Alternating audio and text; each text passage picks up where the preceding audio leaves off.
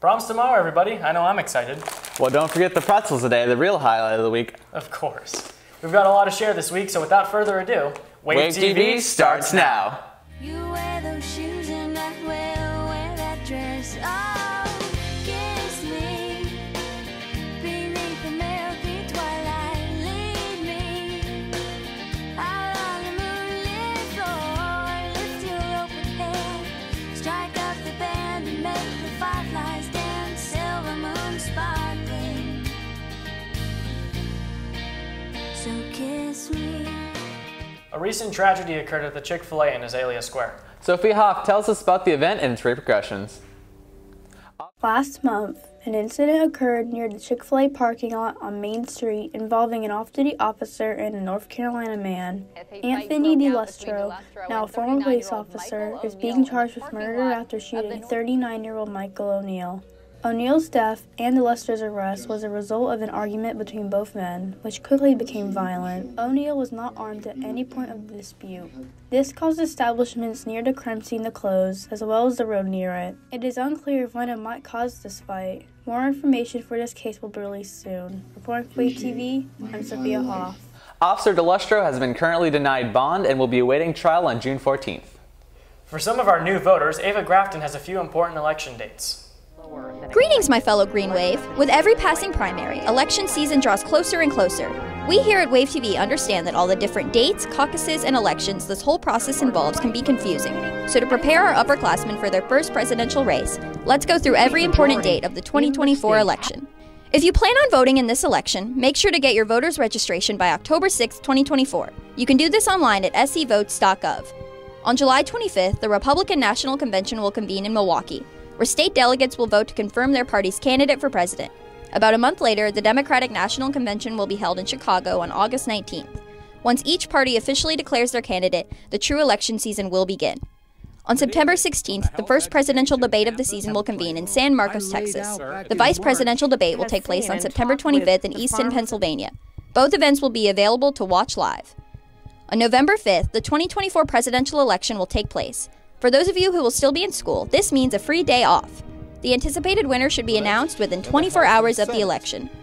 Finally, on December 17th, state electors will gather to cast their official votes for president, with the winner being declared president-elect. The inauguration of the president will occur on January 20th, 2025. Make sure to stay informed on the candidates and their policies so you can make an educated decision for your ballot. Reporting for Wave TV, I'm Ava Grafton. Evelyn Mahaffey shines a light on a recent field trip for culinary. Last week, a group of Chef Green's culinary students visited Stars and Strikes to explore the ins and outs of a multi-use facility. This trip was an opportunity for many students to see how service and food play a role in facilities like Stars and Strikes, which is both an entertainment facility and a restaurant. While culinary classes mainly focus on the history and learning how to actually make desserts and cuisines, a major part of the class is learning about how a restaurant and business works. Without the knowledge behind a business, students can't apply their cooking skills. Reporting from Wave TV, I'm Evelyn Mahaffey. Speaking of strikes, seasons are ending for spring sports. Mason Faircloth recaps the ending plays. The spring sports of this year are coming to a conclusion, and Wave TV is here to catch you up on the action. Starting out, the Green Wave boys soccer team has a 7-10-1 record with a single tie on the year. A 4-0 win against Stahl and another 5-1 victory have highlighted their seasons. The women's team has had a bit more success, posting a 5-5 record through 10 games, with their best game coming against Spring Valley, being a 4-2 score in favor of the Wave. Next up, our very own baseball team holds a 12-9 win ratio, putting them at 18th in South Carolina. With 2 home runs, 7 RBIs, and a .531 batting average, PJ Morlando has hit the ground running and hit the ball even better. The Lady Green Wave softball team is undefeated through 19, ranking number 1 in the 5A Region 7 and number 10 nationally, with their best games being a 17-0 blowout against Timberland and a 13-0 score versus a rivaling school, Ashley Ridge. That's the new facts and updates on the school sports and its success. Reporting for Wave TV, I'm Mason Faircloth. Great job to all of our Somerville sports teams for a phenomenal spring. And with spring ending, summer on the way, and school out of the picture, many of us are wondering what's next. Thankfully, there's plenty of summer jobs students can get while they're out. Alex Sermon tells us more. Are you thinking of getting a summer job? Well, do I have the solution for you. What about an arcade attendant at Stars and Strikes? A part-time or full-time job, $10 to $15 an hour. Your job will be to assist customers to the arcade, laser tag, and bumper cars. Well, if arcades are not for you, then maybe a bakery clerk at Lowe's in Fort Boulevard, a part-time job for $14 an hour. Benefits include a flexible schedule. Your responsibilities include a friendly tone to customers, preparing the products for sale, and maintaining product level and quality. Or how about being a team member at King Smoothie in State Road Suite in Somerville? It is a part-time job for $10 an hour. Benefits include an employee discount and flexible schedule. Your job is to blend smoothies, properly prepare fruit, and greet everyone with a smile. If any of these jobs are not your style, then head to Indeed.com or download the app for other jobs. Reporting for Wave TV, I'm Alex Freeman. Okay. Maybe you ought to look in one of those, Austin. I might if I have the time for it.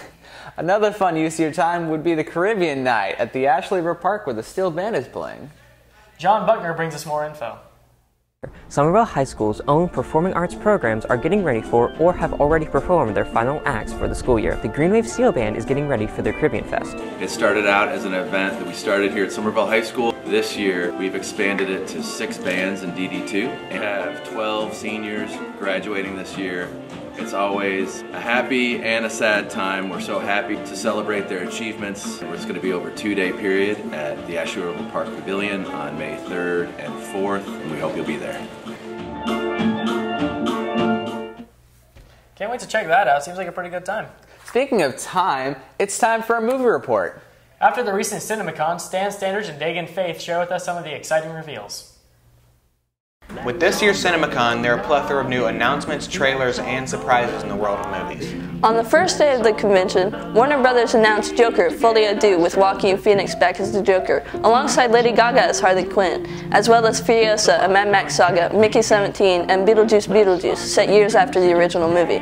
For horror fans, Shonda Night Shyamalan, the daughter of horror filmmaker M. Night Shyamalan, is directing The Watchers, a supernatural horror film based off of a book by A.M. Shine with the same name. Starting off day 2, we have the Lionsgate panel. Fresh off of the Barbie hype, Margot Robbie was announced to be producing a live-action Monopoly movie that's been in production hell for years now.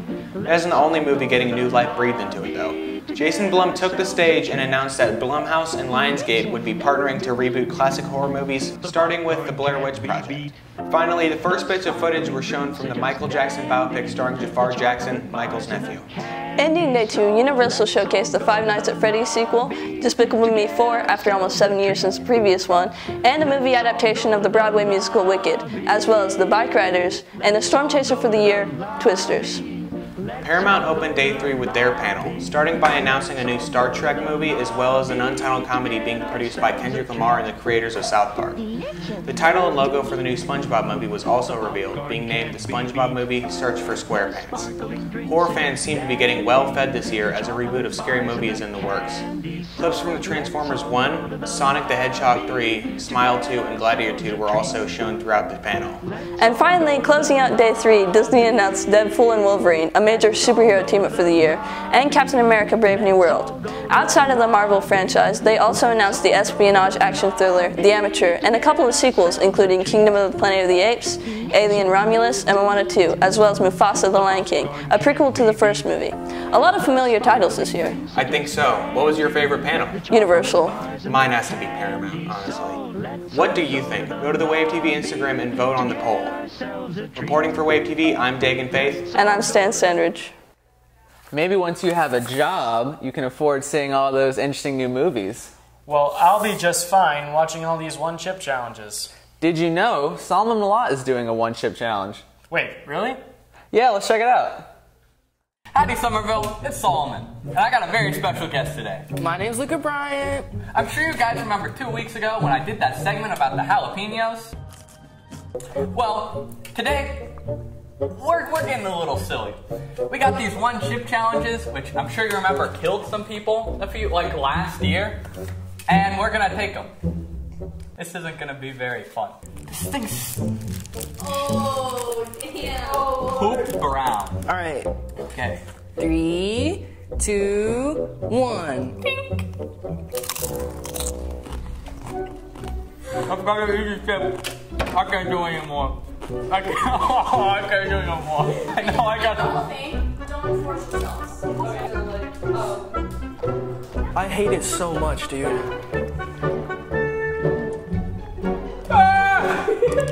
hurts. It hurts!